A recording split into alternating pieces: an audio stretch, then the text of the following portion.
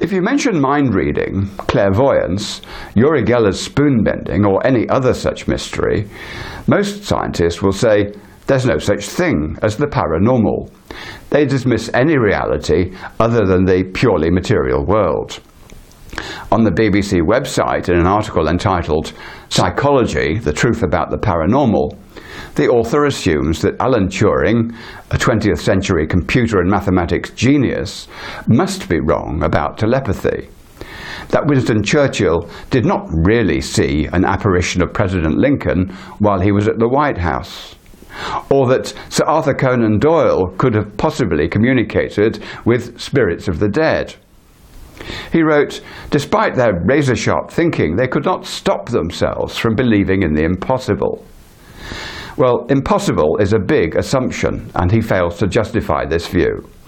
Since he's a materialist, these important historical figures simply must be guilty of what he calls fanciful superstition. Yet his article acknowledges that recent surveys show that around 3/4 of Americans accept the paranormal. So he must think their ideas are fanciful superstition too.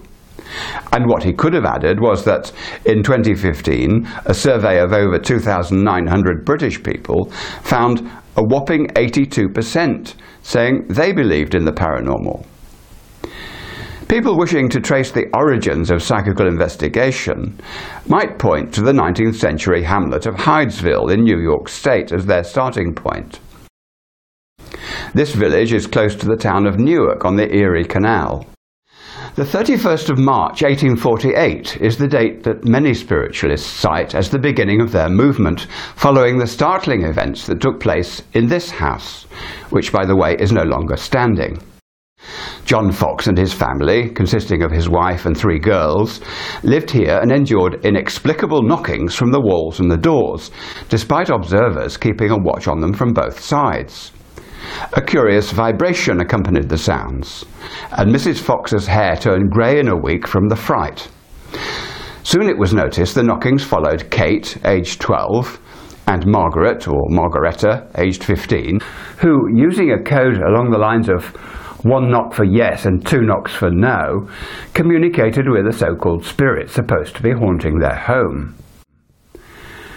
To discover if the children were responsible for making these rappings themselves, they were separated, they were stood on pillows, and they were insulated by standing on glass plates, and they were tested in every way that ingenuity could devise before a committee reported the impossibility of trickery. Using their tapping code, it was discovered that a peddler had been murdered in the house, and he claimed his body was buried in the cellar. Prior to the Fox family's occupation, the previous tenants were the Weekmans, and they also had been disturbed in this way. They tried to discover the cause of the noises, but without success. The best description of the peddler himself was provided by Lucretia Pulver, a servant of the Bells who'd lived there immediately before the Weekmans had. She had examined the goods that the peddler was selling. Interestingly, the founder of the Methodist Church, John Wesley, said similar hauntings had occurred at his home too. But before the Fox family's efforts, nobody had established communication in the way the Fox family had. With the help of a man named William Dewsler, the spirit gave his name as Charles B. Rosner. He claimed to be 31 years old when he was murdered by John Bell, and the murder took place when he and Bell were alone in the house. The maid, Lucretia Pulver, and Bell's wife were away at the time. In the summer of 1848, they dug down 5 feet in the cellar floor, and they found a plank. Digging deeper, they found pieces of crockery and evidence of quicklime and charcoal. Finally, they discovered human hair, part of a skull, and some human bones. The cellar was dug up over and over again to satisfy skeptical minds. And about 50 years later, William Hyde, the owner of the house at the time, made further investigations and opened up a cavity in the cellar wall containing a skeleton minus part of the skull, and also a peddler's tin trunk. Since the original diggers found part of a skull, but no skeleton, it appears to substantiate the peddler's story that his body was buried in the cellar. But he failed to reveal that it was later sealed up in what was supposed to be a safer place. When news of this spirit communication got out, hundreds of inquirers came from miles around to test the knockings, asking questions answerable by yes or no. They denied the possibility of the Fox family producing their results by trickery. At the suggestion of a man called Isaac Post, the spirits were asked to give answers using the alphabet. When the correct letter was named by the living, the spirit would respond with a rap. This marked a stride forward, making possible more detailed information. It might be expected that learning how spirits could communicate with the living would be hailed as a significant breakthrough, but the reverse proved to be true. The Fox family were treated with suspicion and derision. Their daughter, Leah, a music teacher, lost most of her pupils. So the Fox family begged the spirits to cease manifesting. But the reply came that public meetings should be held to prove the genuineness of spirits. When the family flatly refused to add to their troubles, the spirit intruders agreed to stop communicating. The two Fox sisters developed a career as travelling mediums, managed by their older sister, Leah. They were routinely exposed as fakes by skeptics claiming they produced their phenomena in ways ranging from toe, knee and ankle cracking to ventriloquism or the use of mechanical devices. Despite this, no trickery was discovered. Several committees were set up to test the sisters' powers, but even when they were trussed up for this purpose, the rapping sound still occurred, and most committees admitted they could not detect fraud. Over the years, things went downhill for the Fox sisters. Margaret had had enough by 1888 and made an appearance to denounce spiritualism as a total sham. Years of alcohol abuse, loneliness and grief had taken their toll on her. She even considered committing suicide before choosing confession instead. In exchange for $1,500 from the New York World newspaper, she announced at the New York Academy of Music, shown here, that she and her sister Kate had created the strange rappings in Hydesville by simply cracking their toes. She also stated that Leah, her other sister, had forced them into performing as mediums. I quote, "I have seen so much miserable deception," she reported. "That is why I'm willing to state that spiritualism is a fraud of the worst description."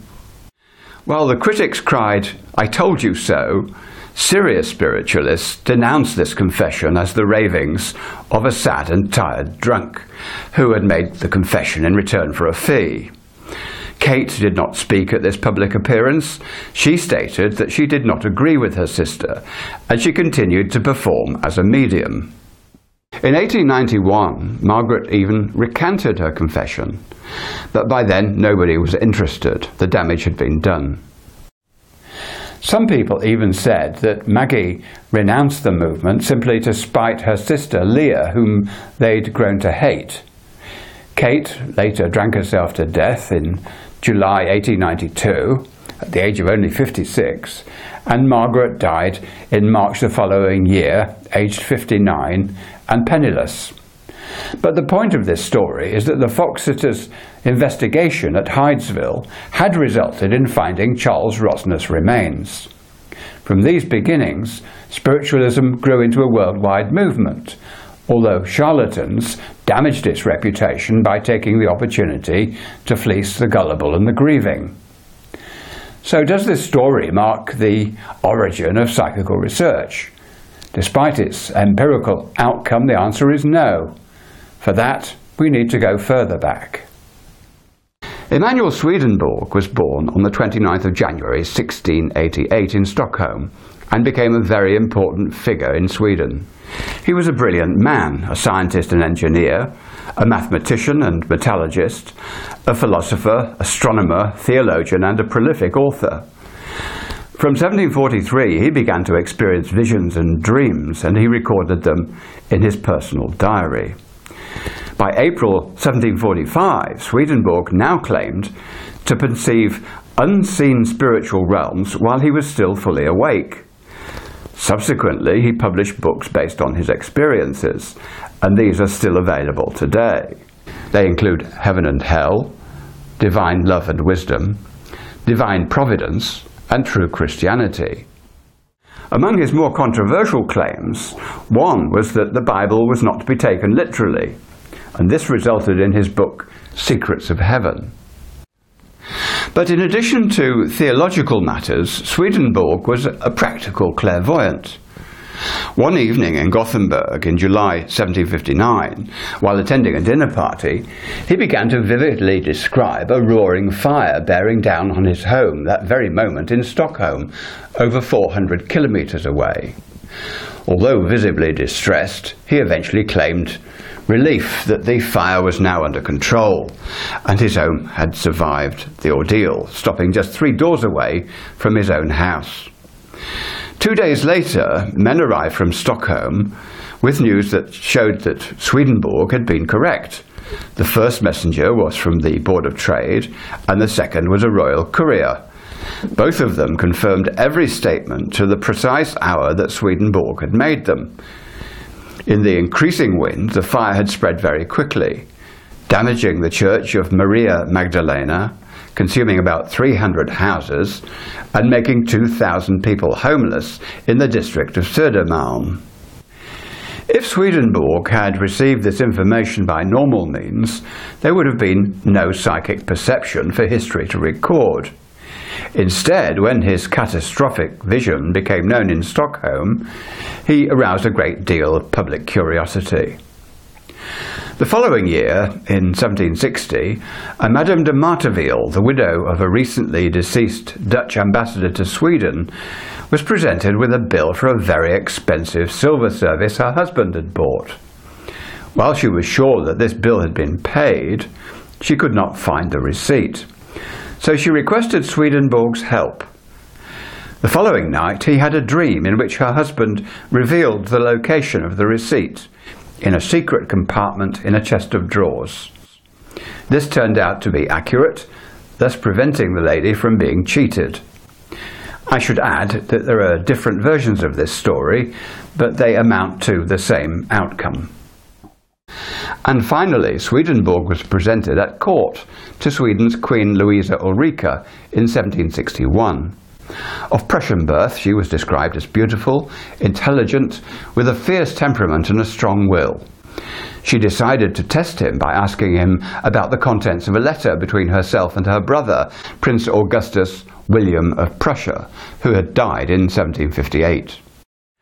When Swedenborg returned to the court, he gave her an answer privately, upon which she was heard to exclaim that only her brother could possibly have known what Swedenborg had just told her. And she added, "I am not easily fooled." So here was an eminent man with a proven psychic ability who intrigued not a few people. Among them was Immanuel Kant, the German philosopher. In 1763, being impressed by these accounts I've just related, he sent his English friend Joseph Green to investigate. Visiting Swedenborg at home, Green found Swedenborg to be a scholar and a sensible, pleasant and open-hearted man.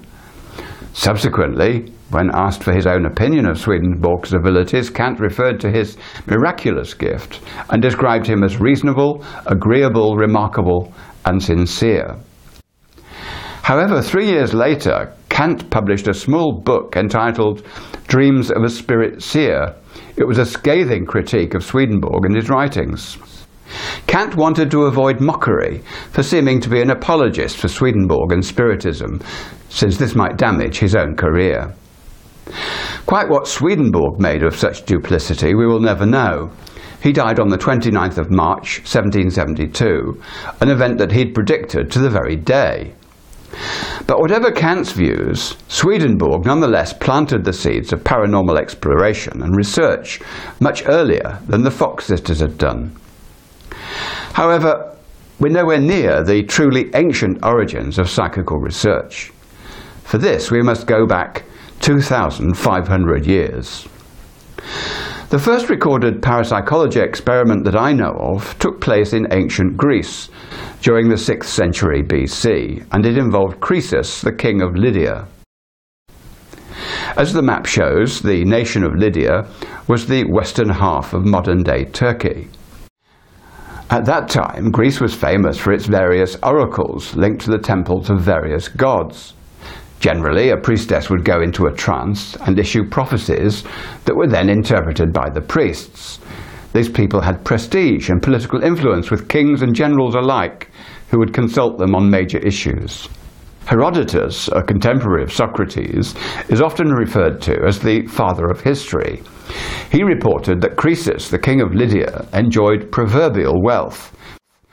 He reigned from 560 to 546 BC, and he wished to test the ability of 7 different oracles. So he sent messengers to Abba and Miletus, to Dodona and Delphi, to Amphiara, Trophonius, and Jupiter Ammon. He wanted to consult the best of them about his proposed military campaign against the Persians. On the 100th day after their departure from Sardis, the capital of Lydia, each messenger was to ask their oracle to report what Croesus was doing at that very moment. The oracle of Delphi was a priestess in the temple of Apollo, located on the slopes of Mount Parnassus. When the emissaries arrived, even before they'd had time to deliver their message, which had actually been kept secret, the priestess began speaking in verse, and here are 2 slightly different translations of what she said. Firstly, I count the grains of sand on the ocean shore. I measure the ocean's depths. I hear the dumb man. I likewise hear the man who keeps silence. My senses perceive an odour, as when one cooks together the flesh of the tortoise and the lamb. Brass is on the sides and beneath, and brass also covers the top. This is the other translation. I know the sand's number and the measures of the sea. I understand the mute and hear him, though he does not speak. The smell has come to my senses of a hard-shelled tortoise being cooked in bronze, together with lamb's meat. There is bronze beneath it, and with it bronze has been covered. To complicate his intended puzzle, the king of Lydia had sought an activity virtually impossible to guess. Cutting a tortoise and a lamb into pieces, he then cooked them together in a pan or cauldron with a lid of the same metal. So the oracle was accurate. The verse written down in Delphi was rushed to Croesus and received with great veneration. The oracle at Amphiara's also proved lucid in this experiment, but the other oracles were less so. So this first ever experiment in parapsychology had worked. King Croesus celebrated finding his accurate medium by sacrificing 3,000 animals of all kinds. He lit a bonfire and burned precious objects, and he sent to Delphi a string of over-the-top valuable gold and silver gifts. So now the king asked the oracle at Delphi whether he should go to war against the Persian Empire, and the reply came back, if Croesus goes to war, he will destroy a great empire. With this answer, Croesus made preparations to meet the Persian army. The battle was a draw. Croesus marched back home to Sardis, and the army disbanded for the winter. But eventually Sardis fell to the Persians. Croesus' wife committed suicide, and Croesus himself was dragged in chains before King Cyrus of Persia. So an inquiry was sent to Delphi. Why had Croesus been betrayed? In reply, the oracle said the truth had been spoken. An empire had been destroyed by Croesus, his own, and it was the king's fault if he misinterpreted the message. So what should we conclude from these 3 stories? Well, 2,500 years ago, there was clear evidence that clairvoyance works. The oracle knew what the king was doing on the day, regardless of its strangeness and the ultimate outcome. 250 years ago, Swedenborg was correct about a fire 250 miles away threatening his home. He also located a receipt lost in a secret place. 170 years ago, a spirit indicated accurately that his murdered body was in the cellar. It remains astonishing to me why people have blindly refused evidence available for 2,500 years. And there's far more evidence than I've mentioned in this program. And why have they called the paranormal mere fanciful superstition? Do psychical abilities exist? Well, demonstrably they do. So how long before materialist scientists finally take their heads out of the sand? Well, don't hold your breath, okay? Thanks for listening.